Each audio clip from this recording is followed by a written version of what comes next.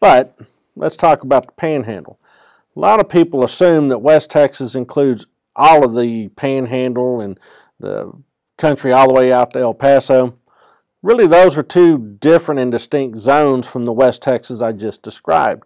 So the Panhandle, for our purposes, starts just about a little north of Abilene, a little north of Big Spring, and goes all the way to the Oklahoma border. Is bordered by Oklahoma on the east and in the north, and New Mexico on the west.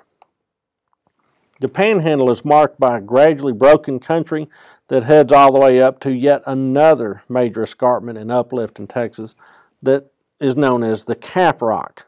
So vast seeds of grass and vast vistas are typical of Panhandle terrain. This image of a road in the Texas Panhandle shows you that there are just miles and miles in the Texas Panhandle. It's a great place for looking at the sky because it's easy to see in the Texas Panhandle. The Panhandle is also a great place to watch the weather roll in, and it's oftentimes host to some pretty remarkable weather events. Here you can see some thunderstorms building up in an afternoon sky, but also notice what's going on underneath. West Texas and the Panhandle are home to pretty constant wind currents. And these wind currents recently have been harvested with wind turbines and turned into electricity. Here's an image of the Cap Rock. This is where the land of the rolling plains gives way to the Panhandle country of the Llano Estacado, or the Staked Plains. Two different stories on how it became known as the Staked Plains. One is that this Cap Rock looks something like a palisade, or stakes set upright in the earth. Another is that once you get up on top of that uplift, up on top of that Cap Rock, that the ground is so featureless that you have to drive a stake into the ground to remember which way you've come. Rumor has it that that's how Coronado, in his Spanish expedition in the 1540s, navigated that country. I don't know which story I believe, but both of them are a pretty good yarn. This Cap Rock is host to, or one of the features of this Cap Rock, is the Palo Duro Canyon.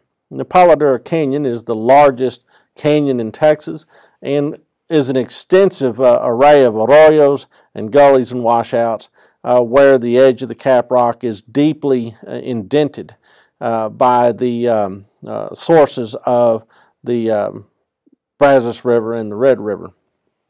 Palo Duro Canyon hosted a lot of places for the indigenous peoples to live.